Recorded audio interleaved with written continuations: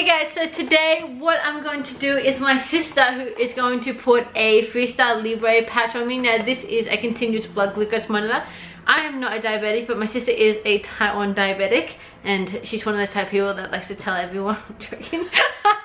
You know how vegan, how do you know if a vegan is a vegan? They like to tell you. How do you know if someone's diabetic? They tell you. You suck. She's loving me right now. So the thing is, the reason why I'm doing this is I gain weight really easily. I have a thyroid issue, and I'm curious to see how my body is insulin sensitive to certain foods.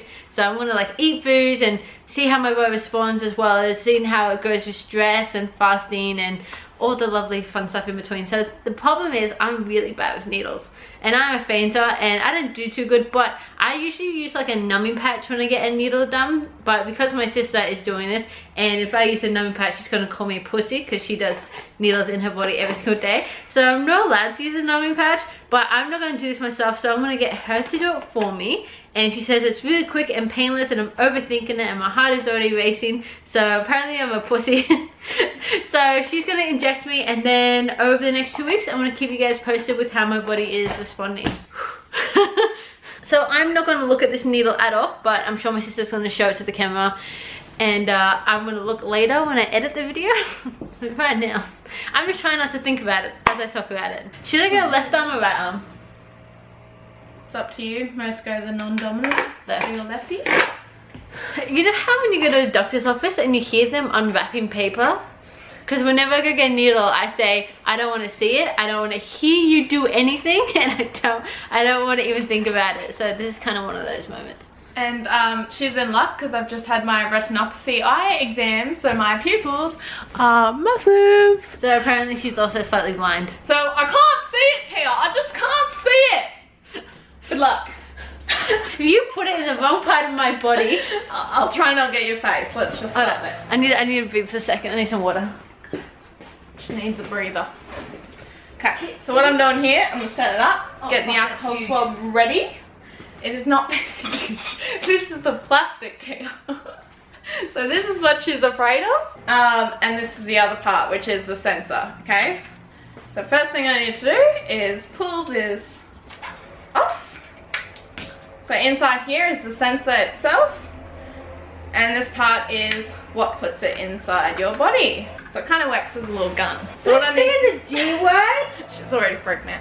Okay, so what I need to do is line up this line with this one here, and just push it down. So see that line there too? I don't want to see it. We If went you through want to do this again in the future, she needs to know. Okay. Now I'm just going to pull it off once I know it's steady. And now it's all ready to go. Do you want to look at it or no? No. Okay, good to know. She's helpless. Okay, what arm are you choosing? Lefty?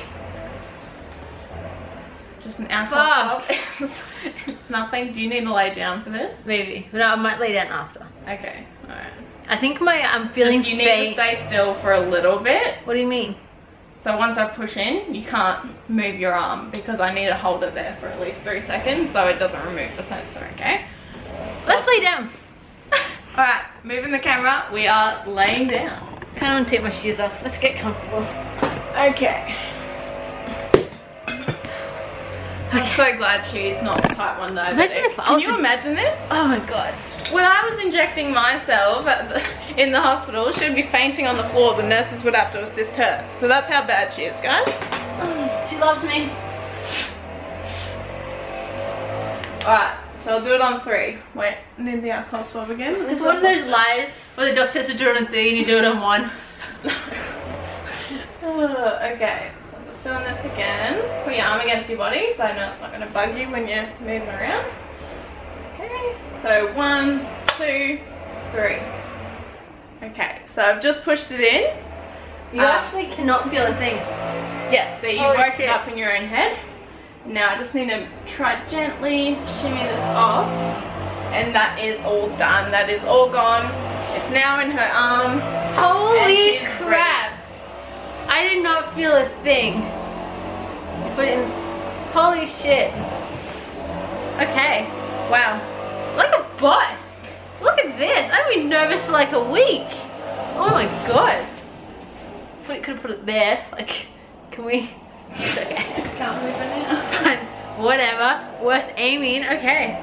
If only every needle was like that. I'm still a little bit shaky from the fact that I just had a needle, but and you've been complaining about being diabetic? This guy! She thinks our life is easy now, guys. I have to stab myself every day with a needle like a boss. What the hell? Okay, we'll move on to the pump insertion. Yeah, no, I'm good. I'm good. Okay, guys, so a life in diabetes. Where's my machine? So what happens? So apparently it takes an hour for it to work. So it's not going to do anything for an hour. I haven't eaten since 5 AM, but I'm not going to wait another hour to eat because I am kind of hungry. Just saying. So we're probably going to see how it goes after. And then I want to see what my base blood sugar levels usually are. And then I'm going to see how my body responds before food, after food, with stress, with exercise, and all the fun stuff. So I can have this in for 2 weeks if it doesn't get pulled out. Hopefully not in jiu-jitsu training. But I am injured, so I'm not training quite a bit this week. So what do we got? So this is my FreeStyle Libre machine. It's got a pretty sticker on it from Pump Heals. And now we just need to scan it to activate the device. So I just need to press start new sensor. And I just need to scan. And now it says we've got 60 minutes until we can use it. Oh, cute little countdown. Okay. So every time you scan it, if you do it before 60 minutes, it'll tell you how long you've got left. Do I press OK? Yep. And then in the future, when you're ready to use it, you just press the button and tap it. Cool, 60 minutes. Let's go shopping. Now I'm gonna push it. Wait, what? Does it hurt? No, but don't push there it. There you go. What the hell? Survivor. Okay, this is weird. Just don't pull it, don't get Should it I model on it? any doors. Should I model like the tricep pop there? It is so like, you put it in such an awkward move because I was laying awkwardly. That's right, I told you to put your arm against your body. I'm scared. It looks like I'm checking out my butt. Put it on your butt next time. Yeah, okay. And unfortunately all of this is just waste. That all goes That's into a lot the bin. of plastic waste.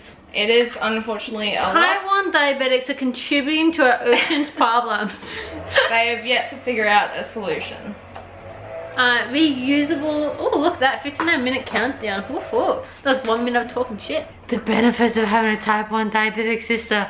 You get to use her Libre patches and you also get to sneak her candy. What? So it's been an hour now and we're going to officially check it. I have not eaten anything. So let's see what my resting fasted-ish after 6 hours of no food sugar level is. So Charlotte's got the back of my arm. Stabilized at 6. Really? 6? I guess like 4.5. That's high, isn't it? It's on the higher side, but we'll see what happens later. Keep tuned. So it just dropped to 5.3 even though I just ate sushi, but I think maybe it was still calculating when I first did it. Doctor, what do you think? Well, generally I keep my sensor in without activating it for a day, so it is more accurate. Okay, so the first day it might be off. I don't know what it's doing. 24 hours and last 48 hours. Ooh, take notes. Catwalk it.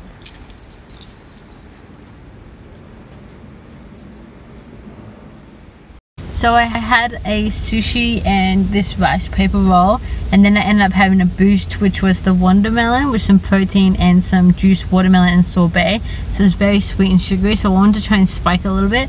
It's been between 20 to an hour since I had my lunch and then between my other food, so I'm at a 5.9. So my sister said the first day it's not very accurate, so the first day is going to be a little bit messy. But it did have that original 6. I think it's just trying to figure itself out, and then now it's slowly going back up. So I just tested my blood sugar and I'm at 5.6. I had a couple little snacky things while I was cooking, but the lowest I've gotten to so far is a 5, and that was about an hour or so ago. And then as I was walking around the shops and doing a few things, I could feel my cortisol going up a little bit, and I came back and tested it when I got to the car, and it did actually increase close to 6, even though I haven't eaten since lunchtime, which was about 1. Now for dinner I have got a kangaroo steak and a bunch of different veggies. There is a little bit of carbs in here, so I think it might go up a little bit, but I'm interested to see what this does. So it's been about 20-ish minutes since I've eaten, and I've actually dropped in my blood glucose but I'm just at my computer doing work, and I think I'm quite relaxed at the moment. So I wonder if it's because my cortisol is low, which is causing the drop. But my sister did say that the first day of doing this, your body is trying to get used to it. So this could just be random readings for my first day. So over the next week, I'll better figure out what they actually mean.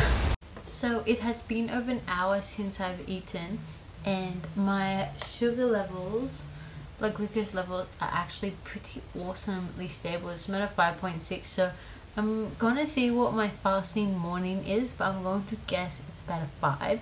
So the fact that I've just eaten and it's this means it's pretty awesome. I had kangaroo steak, I had heaps of vegetables, there was carbohydrates in there, there was some brown rice and some barley grass stuff and a bunch of different things. It was a bulk salad that I got from a salad place, but it wasn't too crazy. So the fact that I'm pretty stable even after having some carbs like that, and like a lot of fats and nuts, was a pretty good meal. So I'm pretty excited to find out what meals my body loves and what it doesn't, but that one was definitely a winner at this point.